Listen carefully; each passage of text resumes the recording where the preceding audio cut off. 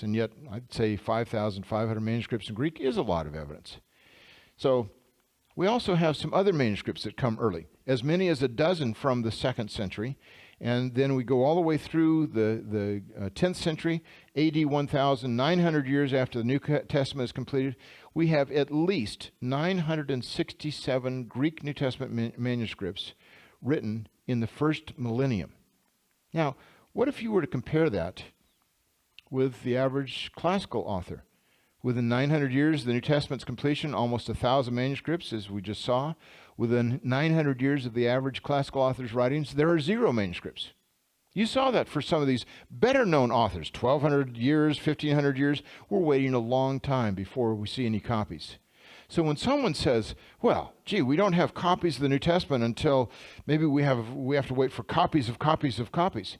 Well, let's multiply that several dozen times, maybe 100 times, when you're talking about other ancient literature. Compared to anything else in the ancient world, the New Testament, on average, is about 1,000 times more evidential. That is, we have about 1,000 times more material evidence for the New Testament than we do the average classical author. And it comes as much as 1,000 years earlier than the average classical author. That's an embarrassment of riches. And it is an embarrassment because we simply don't have enough scholars to work on this. Okay, so I said we're going to ask 4 questions. The last 3 questions will be quick. Has the Bible been translated and retranslated so many times that we don't know what it originally said? Of course not. We still can go back up that line and see a manuscript from the 2nd century or 3rd or 4th. We're not just dependent on that last person in the line of the telephone game, where it's a game that's intentionally trying to garble it. We have several lines of transmission. It's not oral, it's written, and we can go back and check those lines of transmission much earlier and do the comparisons.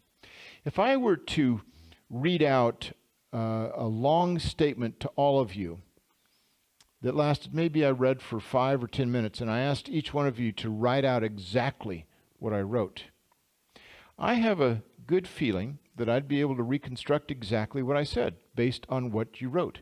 I would know which scribes did a better job. Some of you leave out whole sentences. Some of you have not what I said based on what you wrote. I would know which scribes did a better job. Some of you leave out whole sentences. Some of you have nonsense. Some of you have no clue how to spell. Others are very, very painstakingly accurate. You'll miss something, but the scribe next to you will get it. We can reconstruct that from these variants, from these manuscripts. Another way to look at this is in 1611, the King James Bible came out, and the New Testament was essentially based on 8 manuscripts. And of those 8, 3 were really heavily used. 100 years earlier by the first published Greek New Testament done by a man named Erasmus. 3 manuscripts. The oldest of these was 11th century, and he didn't trust that one very much because he thought it was more corrupt. He didn't know how old it was. He had no idea how to date it. Now, in 2018, we have 5,500 manuscripts plus, and our oldest go back to the 2nd century. So as time goes on, we're actually getting closer and closer to the original text, not farther away. Okay, that's question number 1. Number 2. What kinds of textual variations are there? And I'll be much faster about the rest of these.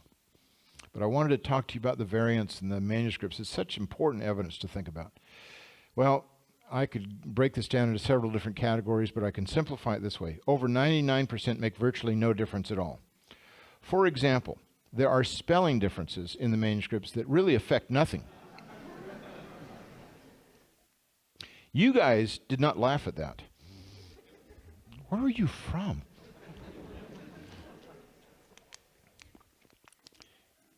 John, or the author of the 4th Gospel, the Gospel of John, was a very creative speller.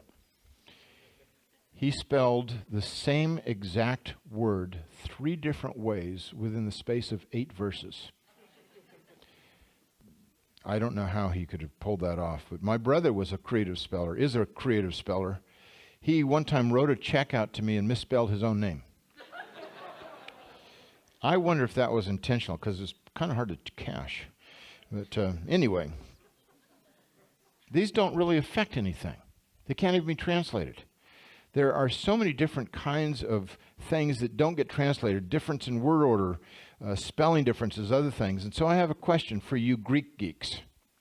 How many ways are there to say John loves Mary in ancient Greek? Well, let me give you some issues. Now, if you don't know Greek, you still need to write the answers down because this will show up on the exam tomorrow. There's word order differences. Greek can put it in any order it wants. John loves Mary, Mary loves John, loves Mary, John loves John, Mary. It doesn't matter because Greek is a highly inflected language. You tell what the subject is by the end. You tell what the direct object is by the ending.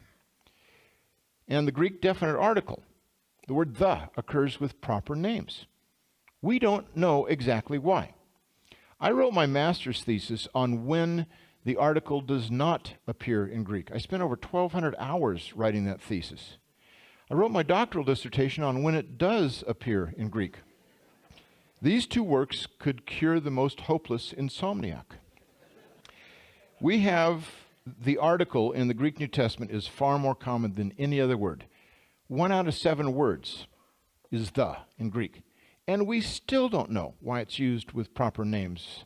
Although there have been lots of theories, nothing has compelled scholars to believe it one way or another. So you can say, the John loves Mary, the John loves the Mary, John loves the Mary, and it's always translated, John loves Mary. Then there's differences in spelling. For example, the name in John, for John in Greek either has 2 N's in the middle or 1 N. Every time we see it, there are some manuscripts with 2 N's, some with 1. Ioannes or Ioannes. Pronounced the same, spelled differently. So how many ways are there to say John loves Mary in Greek? There's 8 different ways. I had to obviously put this in Greek. If I put this in English, it would say John loves Mary each time, and so you wouldn't get a sense. So you need to, I'll give you a little time to write these down so you have the data. It's not just this number of ways. There's another 8 ways to say John loves Mary. Same word for loves each time, and it's always translated John loves Mary. It's not Mary is loved by John. Every verse, every sentence, is translated John loves Mary. And some more ways, and more. I can assure you these are all different. This took me 8 hours one day to come up with this. So I hope you appreciate this. Yeah, I'm anal like Brother Andrew, I know. 96 ways to say John loves Mary in Greek without changing the basic meaning at all.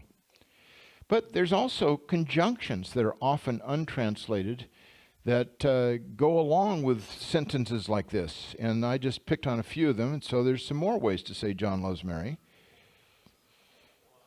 Hold on a second.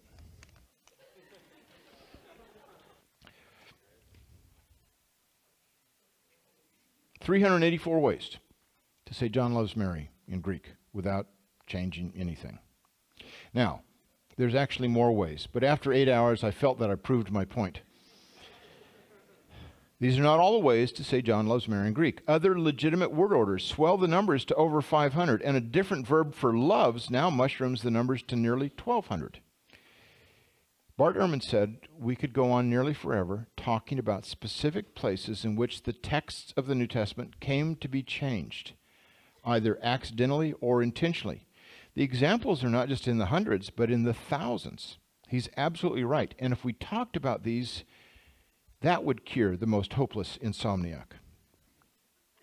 If we can say John loves Mary over 1,000 times in Greek without substantially changing the meaning, the number of textual variants for the New Testament is meaningless. It's a meaningless number. What counts is the nature of these variants. What really is affected? And the smallest category of variants are those that are both meaningful and viable. That is, they change the meaning to some degree, and they have a good chance of being authentic. That's what we mean by viable. Less than 1/5 of 1% of all textual variants fit this group. Here's a way to represent it. The big blue box is the number of textual variants we have. And when you hear about 500,000 textual variants, this is the way that most people think about it. But let's talk about the ones that are actually significant. It's that little yellow box in the corner. That's what we're really talking about. I am a member of the Society of Biblical Literature. Bart Ehrman is also a member of that, and he has given several lectures there. I've given lectures there as well. And when we have this group of textual scholars to get together and talk about variants, I can assure you we've never talked about this large blue box. We'd get kicked out of the society for doing something so boring. What we're focusing on are those that do change the meaning of the text to some degree. So let me give you a couple of illustrations. Here's one of my favorites, Mark chapter 9, verse 29. Jesus' disciples were trying to kick out some demons, cast out some demons, and they were unsuccessful. So he said to them, this kind can only be cast out by prayer and fasting. Or did he just say, by prayer, period? This is the only place in the entire New Testament where and fasting may be part of the original text in the sense of it's a command or a suggestion that you need to fast to do something. So maybe if some of you are involved in exorcisms, you might want to hedge your bet and pray and fast, or you might just pray. Most scholars think the original text ends with prayer.